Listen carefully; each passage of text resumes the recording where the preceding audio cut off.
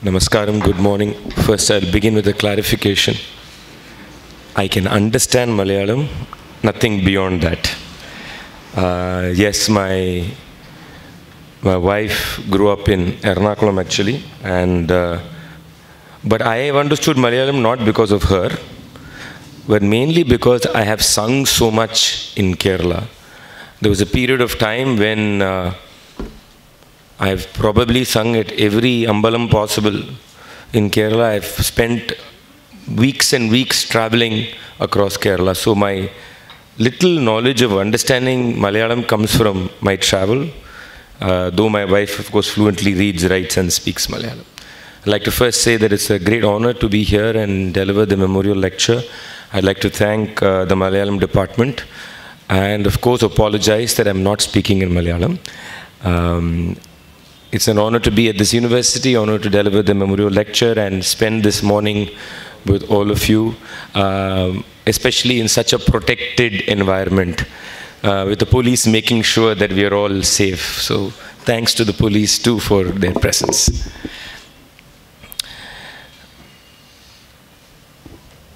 My world is the world of sound. That's the way I have understood life. That's the way I have learned to live with the environment around me, with the people around me, with the communities around me, with the colors, everything. Everything for me comes from the world of sound. I'm not even saying music, I'm saying sound. And therefore, anything I speak or anything I say comes from that window, the window of sound. I am not a sociologist, I am not a historian, I am not an anthropologist, I am none of those things. But it is what I hear that has influenced everything that I have become and I am becoming. And therefore, thank you. And therefore, that's why I would like to talk about the world of sound and try and see how this world of sound has changed me and what are the questions the world of sound has given me.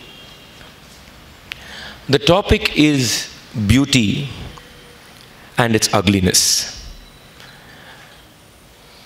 I say this because as an artist, that title of an artist is a big burden in life. Because two things happen. As you grow up, I started learning music when I was 6 years old. My mother used to sing, not professionally, and like they put a lot of young Brahmin boys and girls in Pata class, I also put in Pata class, as they say. And I started learning at 6. From that moment, the moment that somebody presumes you have talent, and they enter you in that domain of art, there are multiple things that come to be understood. First is that you're doing something beautiful. It's presumed. It's presumed the moment I sing sa, pa, sa, that something beautiful is happening. And that beauty is presumed by the teacher, by the student, by the environment, and therefore you believe you're contributing to that whole world that is so beautiful, that in a way is pure. There is something so pure about it, that it is sacred almost. It is something to be protected. So the teacher always wants you to get that sa more right, get that pa more perfectly. Because in that getting that right, there is this elevation that happens to even that little child. Even that little child. Even me as a 6-year-old boy. And therefore, this beauty is what drives the world of the art, or this understanding of beauty. That you are creating something special. The artist is considered special. This is something we all will believe. And art is something special. The moment you give that categorization to art, and let me clarify, I'm coming from my experience, my personal experience. We will go to other experiences soon. Once you give that status to this world of art, or at least the world that I belong to, then any perception that is ugly, or any idea that there could be ugliness, is discarded, thrown away, or is presumed to be an error. This is how I am trained. I am trained from 6 years about this kind of beauty. I am trained that the more and more I intensify that kind of beauty, the more and more I am elevating society. The more and more people come and understand the intensity of this beauty, the more and more they are elevating themselves. So in a way, I am almost like one Swamiji Guru. Actually, it is true. In some very, very odd way, you become that. Because in you, people see the impossible. And I'll tell you something about music. Music has one quality that is very interesting. Art is a very general word. We use it very loosely. Music does something even more interesting. If you saw a painting, there is a painting in front of you. You can keep looking at it. Right? A sculpture, there is a sculpture there. A dance, there is movement. You're seeing body.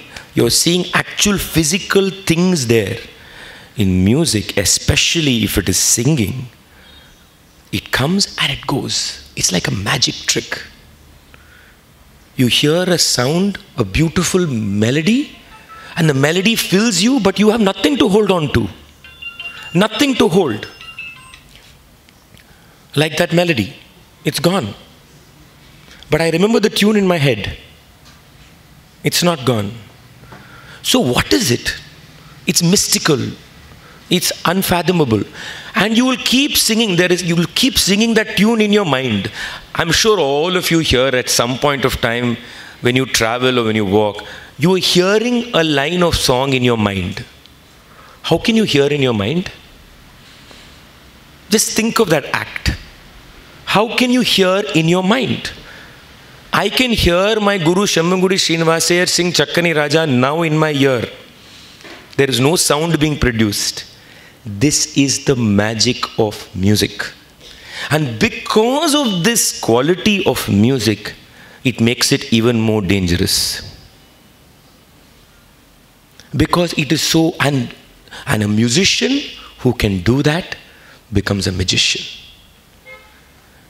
You can create that illusion and get everybody into that sound. And that experience is real. It is absolutely real. And within that sound, you experience something profound, something unimaginable. It will stay with you for the rest of your life. You don't have to even see that musician again in your life. But that music is there inside. This makes music even more interesting as a being. We use the word art very generally. So I just want to go into that a bit. There are many ways you have to perceive art. One in terms of medium, that is what is used to make art. Another in terms of why. So let's backtrack a bit. Why is there art in this universe, in this world? Why? Why should there be art at all? There is this famous thing that everybody says is art is already there. Art is in nature. We all say that. But is art really in nature? Is the coconut tree coming and telling you, I am a piece of artwork? Is the coconut tree saying that I am an art object? No. You and I are looking at the coconut tree and saying it. So art is not in nature, it is you and me. Art is completely a human creation. It is created by us. We bestow upon things the idea of art. When I say a bird sings, the bird is not singing. I am hearing the music in the bird. The bird may be just calling a mate. Bird may be crying for help. But to me it is beautiful. And therefore, I decide it is music. So one of the most incredible things you have to realize, and I say this many times and I want to say it again and again, that art is a human creation. You and I have created art. You and I have decided what is art. But it's possible that human beings, it began with mapping. For example, when people went hunting, they wanted to know where the animals are going to come back, and they started marking those things in caves. That's how it started, probably. But then it moved very fast into other things. Even if you look at cave drawings, you will see something interesting. It is not just literally about where you find the deer to hunt. There is something more that happens even in a cave drawing. What is that? The human species figured out quite early that in the expression of art, there is something unique that happens. What is that uniqueness that happens? That uniqueness is the ability of art to remove you from what is literally happening there. So you see in a cave painting, a cave man or woman, we don't know, we keep saying cave man, shall we say cave person? The cave person drawing something. It could be hunting a deer. But then, it is not just about the deer being hunted by one person. It is about the idea of hunting. Will you all agree with me?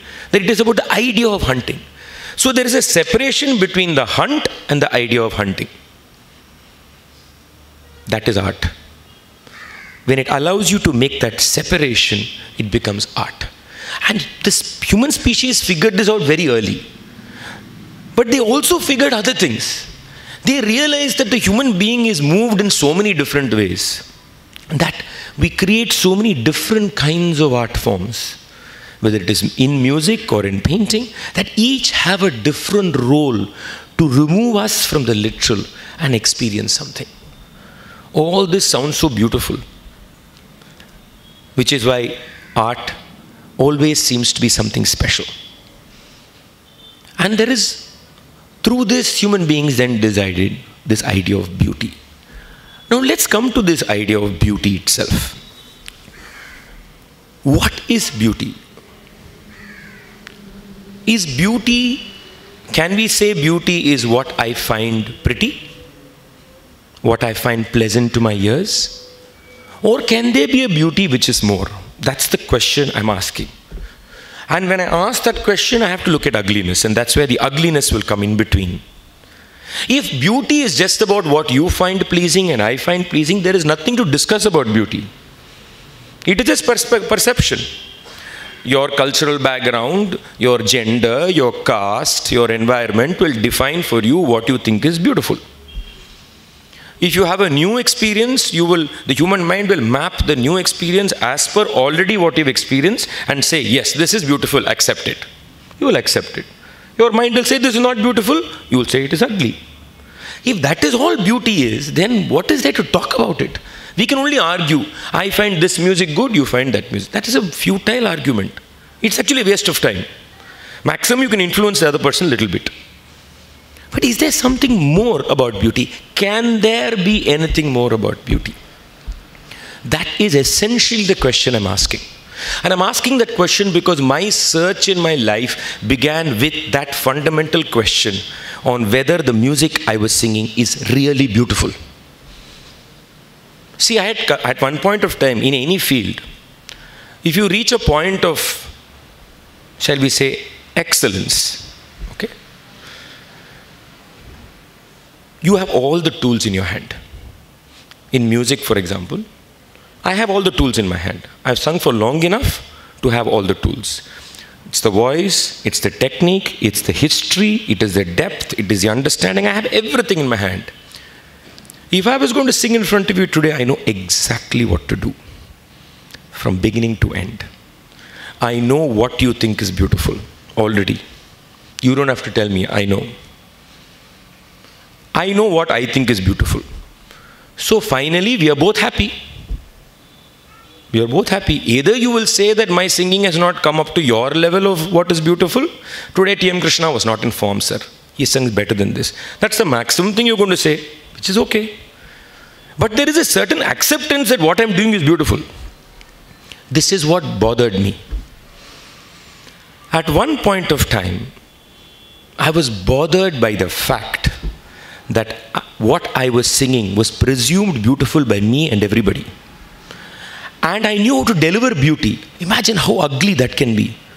If I know to deliver beauty, there's something wrong with it. Beauty happens, beauty is not delivered.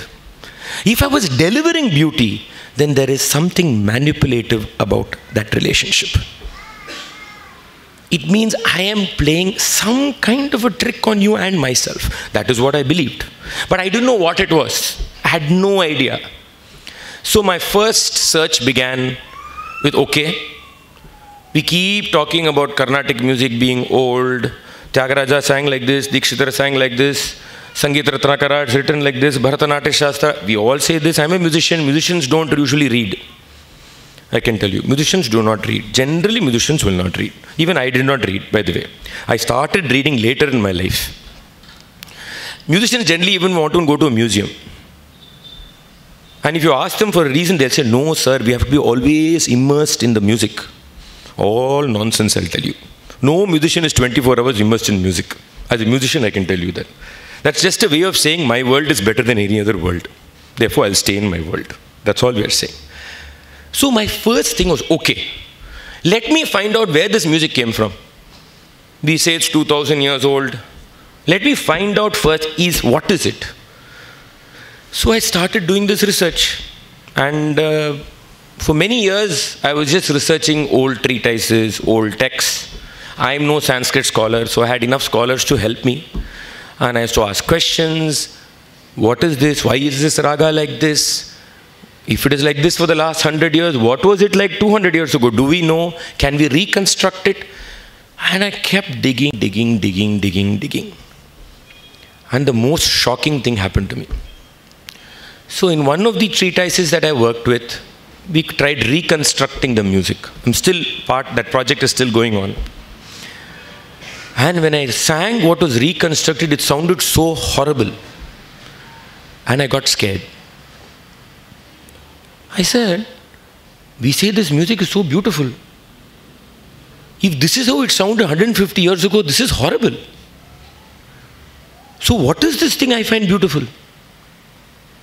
Is it just because one set of people who see each other's face every day say it's beautiful, we all agree it's beautiful?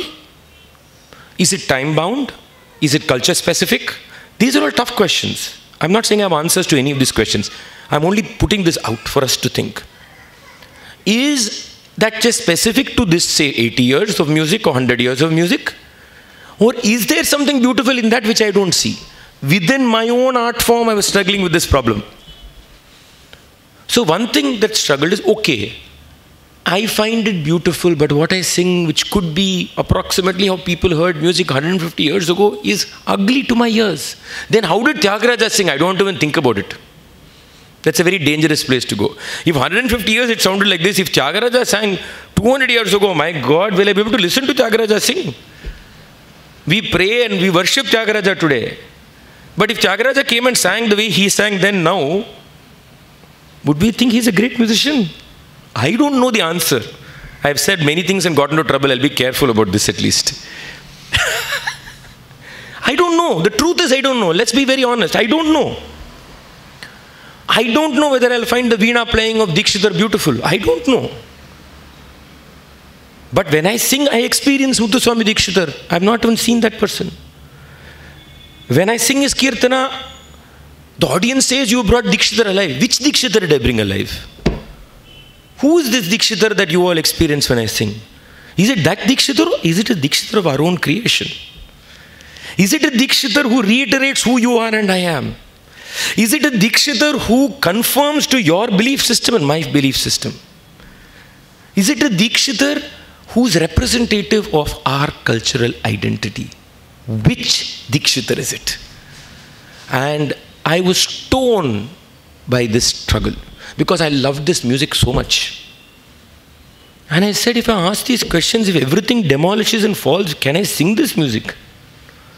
As a musician, as an artist, that was the first. You know, the human species, self-preservation is very important. We live by self-preservation. We want to first secure ourselves. That is how we survive. So the first thing for me was self-preservation. I want to preserve my world. I want to preserve this Carnatic world. I get an audience, people applaud. I mean, I don't want to break that. Why would I want to break that? I love the appreciation. So I struggled with this question. The moment I asked these questions, many other questions started entering my head. I said, even in my own world, which is the Carnatic world, which is the Brahmanical world, within this world, I'm struggling with beauty. Then what about the world which I never notice?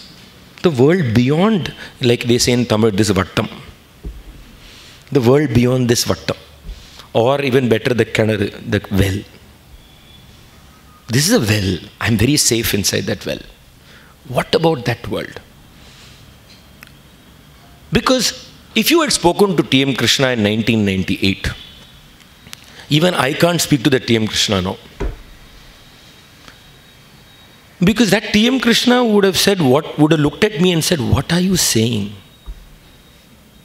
This is the most beautiful form of music. How can you ask this question? Cinema music is music, okay. Street music is, we are getting a lot of music today. Street music is street music, but it's street music. So then that question started emerging. What about the sounds beyond these sounds? How do I listen? Do I really listen? And I want to tell you one thing. As a teacher of music, I'll tell you one thing. I'll give you a little experiment I do in class, and then I will tell you how I'll extrapolate that to our conversation. So in class, I have different students. They're all sitting in front of me. So I'll sing a line. I'll sing for you one line. Tyagaraja Kirtana, simple. Chakani Raja Margamulundaga Chakani Raja Margamulundaga. Sing this to my student, they'll repeat. Then there will be this one student, I'll sing this line 10 times and they'll be singing the wrong thing. I'll say, no, it's not like that, you know. Sing that. And we'll go on and on, 15 minutes, I'm struggling. Then one day when this was happening, I suddenly discovered something. I discovered that the student is actually not listening to me. So who is the student listening to?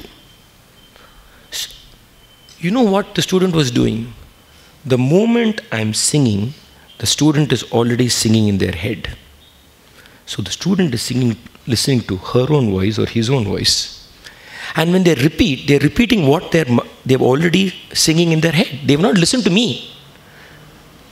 They've listened to themselves. So then I said, okay, shut your brain off. Stop. Listen to me. I had to literally force and say, stop, don't, listen to my voice. They got it like that.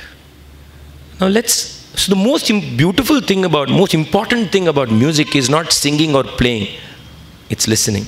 The most important thing about painting is not your hand, your eyes.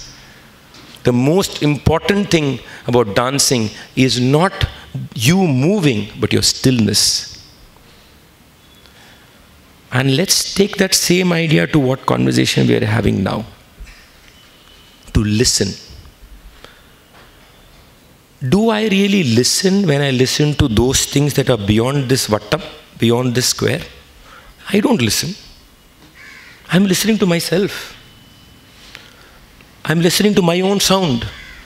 When I hear the music of Tayyam, it's not the music of Tayyam I'm hearing. I'm hearing something that I've already heard in my music and then putting it on its head. I don't even know the voice of that artist. I don't know the voice of that artist. So fundamentally you discover through music that you actually don't listen. Which means in society, you actually don't have relationships. You have no relationship. You just have your own construction, you put that construction on everybody and continue with life in that construction. And therefore music started asking these questions of me. First, is my music beautiful at all? Then what about the beauties that existed beyond? So then my friends will argue, no, what do you mean? Of course we think that is beautiful. Of course we think this is beautiful. But if you ask them a little bit more, they'll put one but over there. Whenever in a sentence, please take this as a rule. If anybody says, I agree with you, but, that's not a statement at all. The moment but comes in there, there's a problem. Always. So most of my music friends will tell me, everything is beautiful, but whatever said and done, in our music, there is something more. Which means that the person is not listened at all. And I'll give you one example for it. In fact, 2 days from today, I'm going to Goa for a performance. We have a tradition in Tamil Nadu, I know it's there in Andhra also, here also, Kooth. We call it Terukooth, or there's another word, Kattai Kooth. There's a debate about whether it should be Terukooth or Kattai Kooth. This is basically ritual theatre, which is also done in streets, but also done mainly in temples also, usually by the Dalit community. This is similar to, say, Kudiyattam to some extent, or Yakshagana, but it's different in the form. It's a little different. And we are doing a collaboration between the Carnatic and the Kooth. It's an experiment. The experiment is that the Carnatic sound also becomes background score for the Kooth along with this Kooth music. It is a social experiment and it's also a musical experiment to see what happens. Can we try this? The first time I listened to Kooth, I hated the sound of Kooth. According to me, they were screaming. I didn't hear any melody in their tone. They were not pitch perfect. They were not singing exactly in pitch. So there was something ugly about everything about it. But I love to say Indian culture is diverse, no? In this country, we love to say that. Indian cultures are so diverse, it's like Europe is one country. So I have to say Kooth is beautiful. I have no choice. So, of course, diversity, Kooth is also there, we love. But actually, heart of hearts inside me, my caste privilege, my cultural privilege tells me Kooth is what it's okay, boss. It's okay for one side show. Main show has to be me. So the first time I didn't like it. Which means I was not listening. Which means I was not seeing. I was not doing both. I was not listening and seeing. Then we started working with Mr. Rajagopal, who's one of the greatest Kooth artists we have in this country today. And one day something happened. It was night 1 a.m. I was near Kanchipuram. That's where their school is. They were performing Abhimanyu Vada. And in fact, it was performed by young children, boys and girls. So it was in fact one of their first performances. So they are not, within quotes, professionals. Okay. And Abhimanyu Vada begins at 12 o'clock, it finishes at 5 a.m. Okay, 5 hours we are in the night sitting there watching. At 4 o'clock, around 3:34 is when the whole climax happens. And Kooth is, they do one story in Kooth for 9 nights to 12 nights, each night 6 hours. So one scene sometimes you take 2.5 hours, one scene. And at around 4 o'clock, something magical happened. For me, I'm speaking only for myself. Suddenly, I felt beauty. I didn't feel beauty because I associated what he sang to some raga I knew, or it sounded similar to something I've heard. Nothing. Somehow, I was able to enter that space of Kooth. I was able to be with every character being portrayed. I was able to enter what I would now introduce another word, is the aesthetic of Kooth. Me being a Carnatic musician somehow disappeared for some period. My caste disappeared. Only for that period. Came back very fast. That also I'll be the first one to concede. And something happened to me. This happened many times, but this is an example I want to say. I was able to take out the baggage of my identity and enter a different universe of beauty. That is a relationship. This is a relationship. A relationship happens. This is true of any relationship in life. Friendship, partners, is when the two individuals, at least for a certain period of time, can enter the universe of the other individual. Society is no different. Art is no different.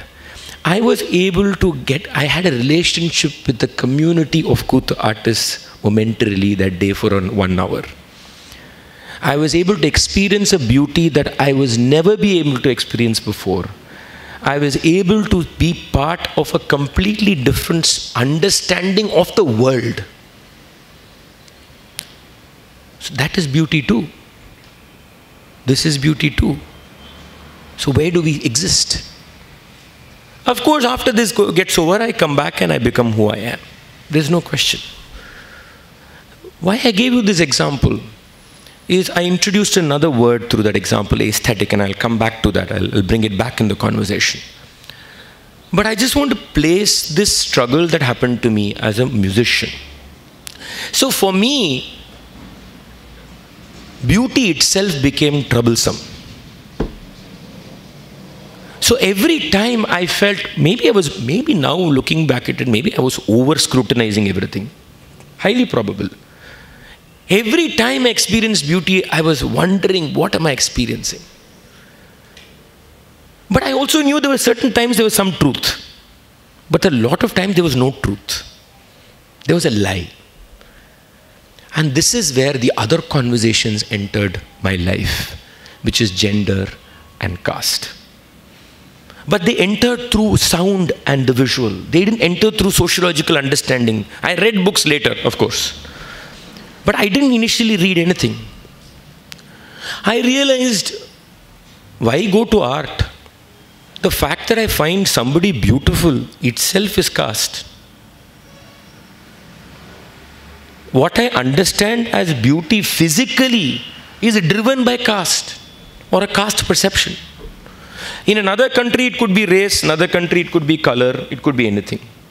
There are multiple zones. How often will I look at a transgender and say, she's beautiful, or he is beautiful, she is beautiful? How often will I do it? Not naturally. So the whole perception of gender, the whole perception of beauty, how I look at itself is driven by my social conditioning. Entirely.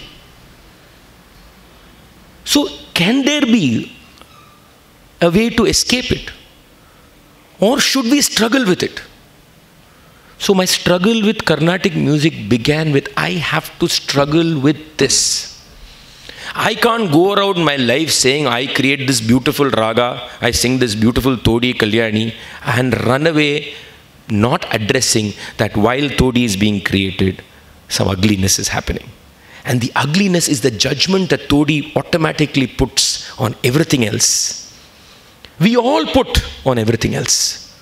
We all put on the future and on life. So unless shall I say in English, I sully Todi a bit, make it a little messy, I'm not going to discover Todi. So my political questions are aesthetic questions. My social questions ask some questions of sound. So people who ask me, why don't we just stop singing Carnatic music? They've asked me this question. And I've also wondered about it. If you have you seem to have problems with everything Carnatic. You have a problem with caste, you say it's Brahminical hegemony, you say only Brahmins listen to music, or at least upper caste if I can expand it a bit. That this is not representative of society, and this is a cultural hegemony, this is aesthetic hegemony. Why sing this music? Stop it. No! I will sing this music because I think I will demand that we sing this music and question this music, because my biggest fear was maybe there's nothing in this music beyond sociopolitics. Suppose I discovered one day that the whole music is only sociopolitics. Imagine my life, my profession is dead. No, but there is something more. There is a possibility that by asking difficult questions of this sense of beauty, the beauty actually opens up. That something happens to it. The questions then proceeded. They didn't stop. Even within the Carnatic world, I had to ask questions about communities that have been removed from the sound. So I say beauty, I say sound. Where are the Devadasis? What happened to their sound? Where is their sound? Their sound is now interpreted by me, upper caste T.M. Krishna. Isn't there a problem in that? Isn't there a problem that you remember Bala Saraswati or T. Brinda only because T.M. Krishna or somebody sings? Where are the Bala Saraswatis of 2018? Where are the Brindas of 2018? Where are the Devadasis of today? Where is their sound? Where are those women in music? Why in music? In dance. The dance that we call today Bharatanatyam. Where are these women? So when we say beauty, we are constructing a socio-political model of it. Everything that does not fit in that model, we have already discarded or we have absorbed within. So when I say Bharatanatyam, I love Bharatanatyam, I look at it so beautiful. How can I not see that every time a padam or a varnam is performed, you are also saying about those people who were never allowed to perform it in their lives ever again, who don't exist in my mind space. Isn't it violence? Isn't it violent not to think of them? In fact, the fundamental senses of violence that we have in society are these structural violences. The physical manifestation is only later. But structurally, we create a violent framework. Structurally, art has created violent frameworks. I'm not saying everybody is doing it purposely. This is how we behave as species. I'm saying let's be aware that we behave like that. That's all I'm saying. So this was it is a violent thought. I have to think about this and ask difficult questions of it. So even within the Carnatic world, there has been so many movements that have manipulated beauty. And I can tell you these influence not only structure, but content. I can tell you the content of Carnatic music also has been driven by socio-politics. I don't want to go to the technical details, but that's for another day. I can give you 100 examples.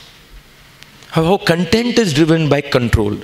Then we come to this other word, power, control and ownership.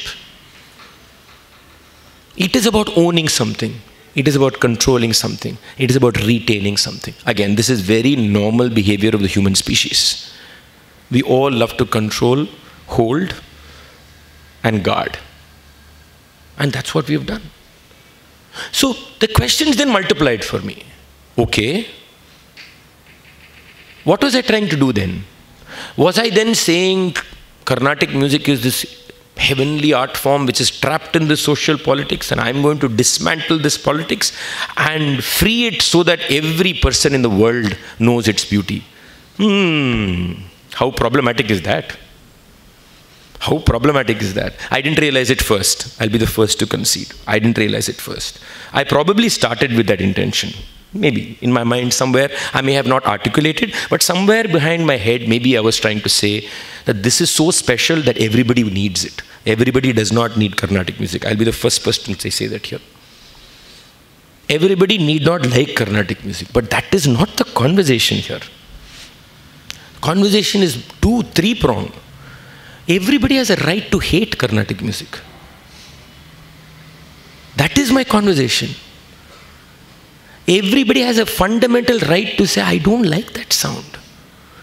Which means I respect that other person's view, irrespective of their social position, cultural position, gender, that the person has the right and the equality with me, the producer of that art form, to look at me and say, T.M. Krishna, Carnatic music is horrible.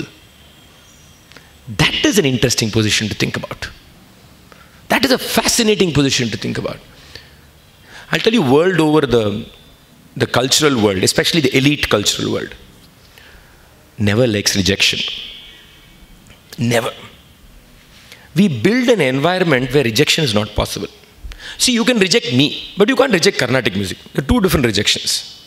You may not like Team Krishna, you may like Unni Krishnan. You may not like Unni Krishnan, you may like Sudha Raghunathan. But ultimately, you like Carnatic music. That baseline I will maintain, always. Right? So we don't like rejection. Which is why the classical world, and I think that's an offensive word, the word classical. Honestly think it is an offensive word. And the word folk is even more derogatory in the way they are framed. I'd like to throw both those words into the dustbin. Just call each art form by the name that they are. That's enough. And so therefore, I will never put myself in a position where maybe there are 300 people here.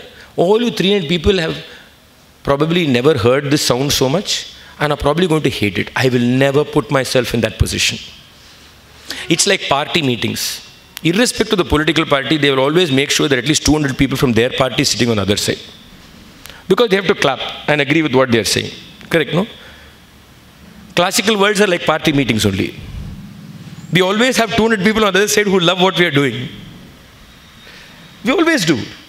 So the question was that, can I be hated? When I say I mean this aesthetic, this sound. And can I expect, and hate is probably a too strong word, shall we say disagreed with or rejected. And can that be acceptable in the discourse? Can that be acceptable in the discourse? But the discourse is not just that. It is also about space. In what space, what art form belongs, in what space, what art form doesn't belong. So we did one little experiment in Chennai. I will tell you this, my own experience. So we decided that one of the things that need to be challenged is space. Because where something is performed, it defines who will come into that place. There was a Tamil cinema called Kaka Muttai. I don't know how many of you saw it. You saw it? Okay, good. I've written about it, but I will give you that same example. There's a scene in that movie where these two little boys are searching for city center. I don't know how many of you remember that scene. Okay? They walk and walk and walk, and he'll go across, and it's a very cute scene, but that scene should just reveals everything, like in one dialogue, it's all over. So the little brother and the older brother go to near city center, and in Tamil he'll say, "Yengappa city center?" And he says, "Ado paradha." And then the little boy will say, as if they're going to let us in there. That one scene describes the whole structure of our society. Little boy looking at the brother and saying, they will, as if they're going to let us inside there. So therefore, that's the world I create. So space has to be subverted. If I subvert space, interesting things happen. So one of the experiments we did is, okay, suppose we do a relay of music on a running bus. Running bus, like public transport bus, right? So in Chennai, we said, okay, let's try this experiment. And we said, not only Carnatic music, can be any form of music. But I was sure that Carnatic music had to go on a running bus. I mean, I was very insistent because it's good for Carnatic music to be among running bus people who don't even know what this Carnatic is. It's good. It's very good for the artist also. So the experiment, we've done it more than once. But the first time was when I went on it. I was not scheduled to sing, but I just got onto it. So the idea was, if it starts in one place, every 20 minutes, another bus stop, another musician will get in and relay the music. Take the music and then start singing. Another musician comes, take the music and start singing. Could be from rock to Carnatic to rap to Nama Sankirtana, anything. It's all the same. We in fact even put Bharatanatyam on a bus once. I don't know how they allowed us, but we did it. So towards the end of that trip, I got onto the bus to just see how it was going on. I was curious. So of course there were people who were wondering what is going on, and people who were loving it. And then my little friends, younger musicians, said, "Anna, you have to sing a song." So I said, okay. So I started singing. This is on YouTube. You can see this on YouTube, but you can't see what happened outside the bus on YouTube. So I started singing a Bhartiyar song. And we were reaching the last stop. And there was this absolutely drunk person standing outside. He started dancing to the Bhartiyar song. It was the most beautiful moment that has happened to me in a very long time. He didn't care. He enjoyed himself dancing. I was singing Bharatiya song that I sing in any stage. You give me a big stage, I'll sing the same way only. I was on a moving bus, that's all. It was interesting. But before starting to sing, I was so nervous. Now, why was I nervous? Nobody's going to throw stone at me. They may throw stone at me today, but they won't throw stone that day. Nobody's going to throw stone at me. But there was a fear inside me. What was that fear? I was scared. I have never been scared about singing. Even the biggest stages, I don't have a problem. But I was scared that day. Why was I scared? Rejection. I was scared that I and the sound that I represent is going to be culturally rejected. And I didn't want to go through that. So should I sing differently? I just had so many thoughts in my mind, just muddling my head. But I sang, and this guy danced beautifully. And the bus journey came to an end. He loved what I was singing. But there have been young children who have heard me singing and sat through my music like this. Literally like this. They have sat in front of me, closing their ears. That was also a very good experience for me. So the point I'm saying is that space also needs to be explored. As you again, this is all about what you find beautiful, right? Ultimately. Then the other questions raised. Okay, you keep talking about Carnatic music. What about every other art form and its own spaces? How do we segregate those spaces? What conversation can you have with those spaces? Is it possible to have that conversation with those spaces? So whether it is Parayatam, which is seen in, Parai is also here, it's a round drum that you play. Whether it is Parai, whether it is Kuthu, whether it is, Teyyam, all these art forms. What about those spaces? When are those spaces going to be allowed to be featured in what we call, within quotes, classical spaces? How does that interaction happen? If I put a performance of Kuthu on the Music Academy stage, will the Music Academy audience come? I can tell you the answer now, no. They will not come. And they'll give all the reasons that you normally hear for the same thing. We have some friends, I think. The point is, so the question also became about all those voices, all those art forms that have equal right in the world of culture and art. But this brought me into a very confusing situation. The truth of the matter is I'm upper caste, I'm upper class, I'm male. And my understanding of social disparity is only theoretical. Let me be very honest, only theoretical. I have never experienced it in my life.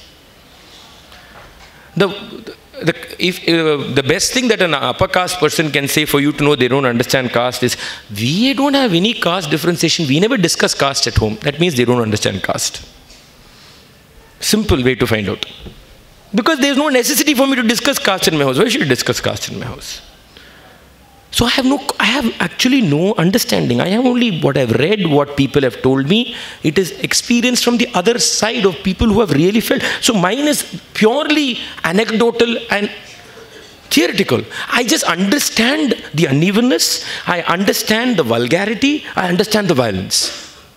But that makes the conversation very complicated. Because there are some politicians who now, even in Tamil Nadu, I don't want to mention names, who say we should not discuss caste at all, we must take politics beyond caste. No, that is the most fraudulent statement anybody can make. It's a fraud statement, outright fraud statement. Because only way you can deal with caste is if you speak about caste, not when you say it does not exist. But then, how does this interaction happen?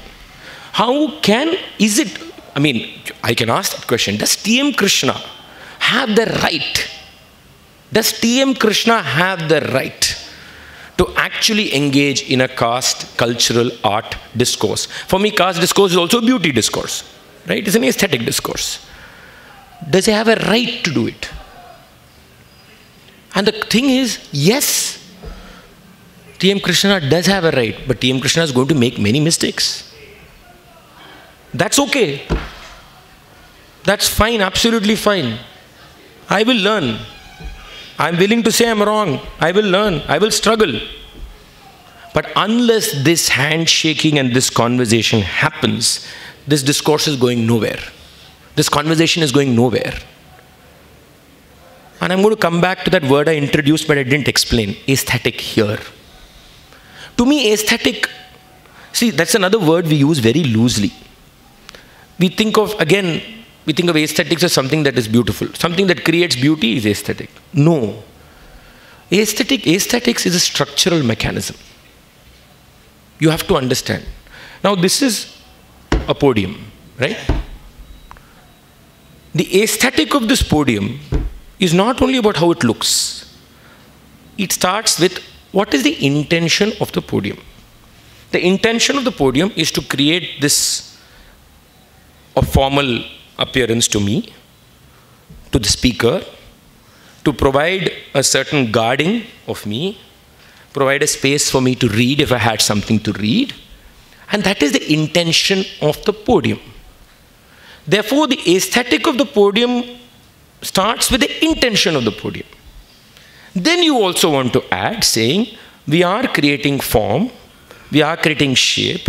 So then we create form and shape that also executes that job well.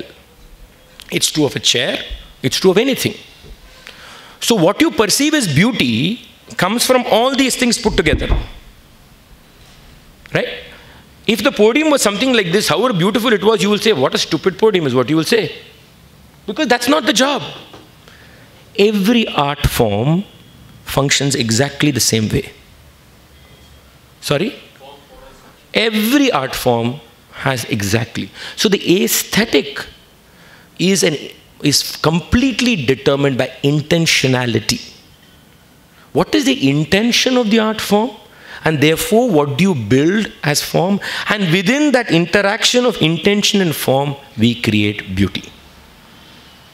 Therefore, if you have an interaction with only one intention and one form, you have only one idea of beauty.